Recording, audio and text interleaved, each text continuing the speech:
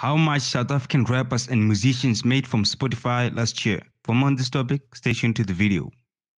Now guys, welcome back to Mzansi A-Listers, the one channel you can rely on for updates on your favorite celebrities. Now you guys know the drill. If you're new to the channel, please subscribe and hit the notification bell so that you get notified every time we upload a new video. Here is how much South African rappers and musicians actually made on Spotify last year based on their streaming numbers provided by Spotify. Local artists are said to earn roughly 5 cents per stream on Spotify, according to a report from Business Insider titled South African Bands Only Make 50,000 per million plays from Spotify and Apple Music.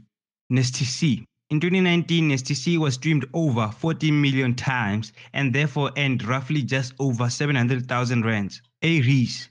In 2019, A-REECE came through with over 1.6 million streams and therefore earned 75,000 rands. TELLAMAN. In 2019, TELLAMAN was streamed over 770,000 times and therefore earned over 38,000 rands.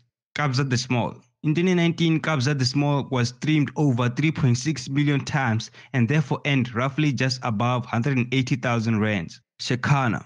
In 2019, SHEKHINAH was streamed over 3 million times and therefore earned roughly just above 158,000 rands. GOLDFISH. In 2019, GOLDFISH was streamed over 45 million times, almost 46 million times, and therefore paid 2.2 million rands in total. And just like that guys, we've come to the end of this video. If you guys like the video, give it a thumbs up and please don't forget to subscribe.